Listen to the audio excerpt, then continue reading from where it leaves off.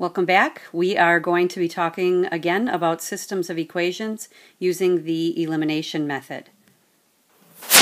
Okay, go ahead and write down our first example. And while you're writing it down, please notice that in this system of equations, our system is not lined up in like columns. So the first thing that we're going to do is we are going to rewrite.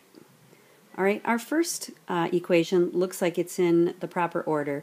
We have the x term first, the y term second, the equal sign, and then our constant term. So we're going to leave that guy just exactly the way he is. That second equation we are going to rearrange so that our terms match our first equation.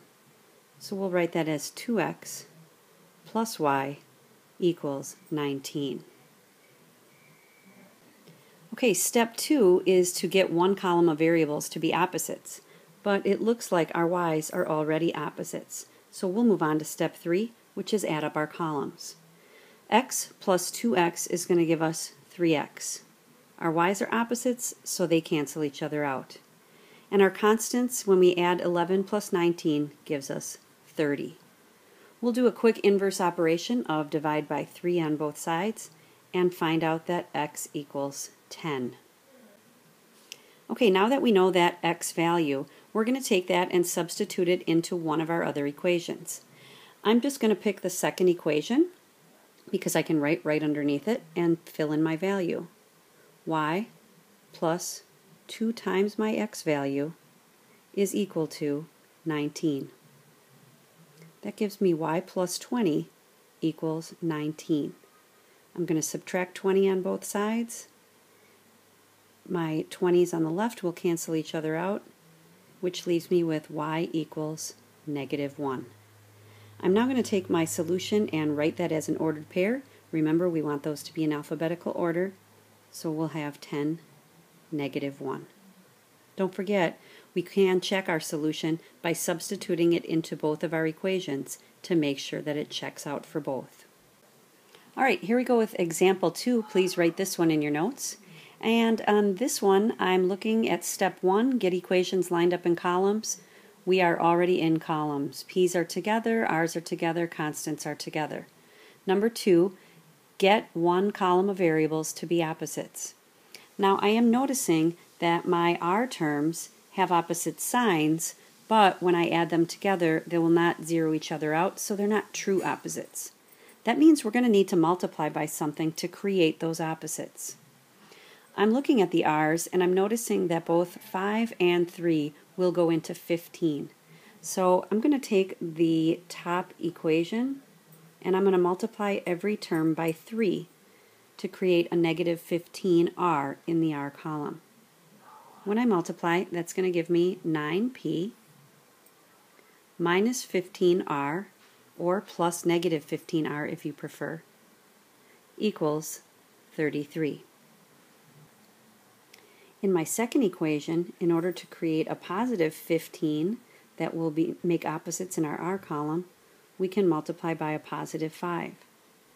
Okay, that's going to give me 20p plus 15R is equal to 25. Okay, I'm going to go ahead and add up my columns. In the p's, I get 29p. My r's will cancel each other out. And on the other side, I get 58. Okay, I'm going to do a quick inverse operation and divide both sides by 29. The 29's on the left will cancel out, and 58 divided by 29 equals 2. Okay, now that I know that p value, I'm going to substitute that into one of my original equations to find the value of r. I like positives, so I'm going to take and substitute that p value into the second equation. So 4 times my p value plus 3r equals 5. 8 plus 3r equals 5, and now I'm going to subtract 8 on both sides. That's going to cancel out these 8's, and I'll have 3r equals -3. Divide both sides by 3, cancel, and r is equal to -1. Now, need to write my answer as an ordered pair, and I need to remember to put them in alphabetical order. P comes before R in the alphabet, so my solution is going to be 2, -1. Alright, here we go with example 3, and once again it looks like we are going to need to rearrange at least one of our equations. That second equation looks like it's in a pretty good order, so let's leave that one alone. 10g minus 7h is equal to -18. On that first equation, we need to move the g over to the other side to join the h and get in the right order. So we will remember that when we move a term from one side of the equal sign to the other, we need to use an inverse operation to do so. So I'm going to add 5g on both sides. Alright, and then that's going to give me 5g plus h, remember these are opposites so they cancel each other out, will be equal to 9. Okay, now I also still need to create opposites in one of my columns. And I'm thinking that in the h column here, I've got a 1h and a -7h. If I multiply that top equation by 7, then I will be creating the opposites that I need. So I'm going to rewrite that, and multiplying will give me 35g plus 7h is equal to 63. That second equation I'm going to rewrite exactly the way it was, but put it underneath so it'll be easier to add. Now I'm going to add my columns. Keep in mind that my 7h and -7h are opposites, which will cancel each other out.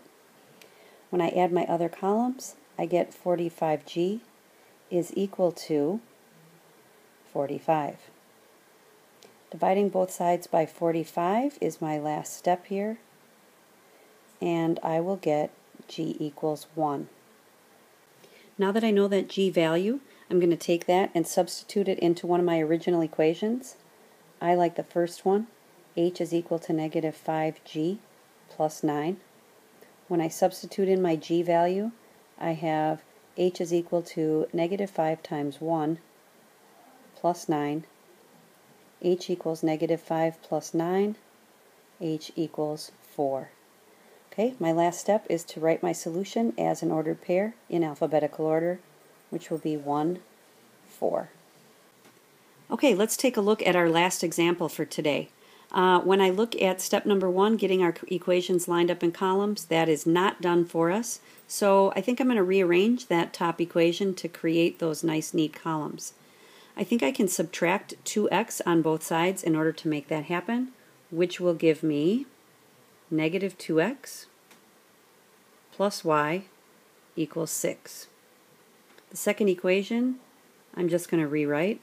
-4x plus 2y equals -6. Okay, now step number 2 is to get one column of variables to be opposites, and they are not opposites. I am going to multiply that first equation by a -2 to create the opposites I need.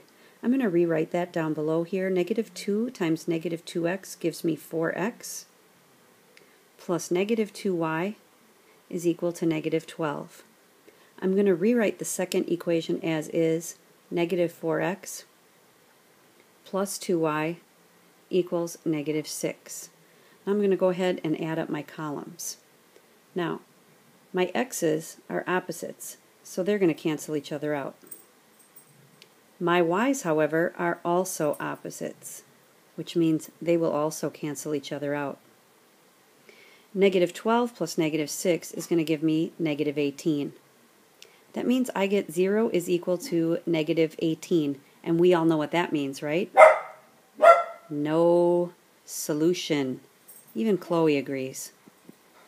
Alright guys, good luck and have a great day.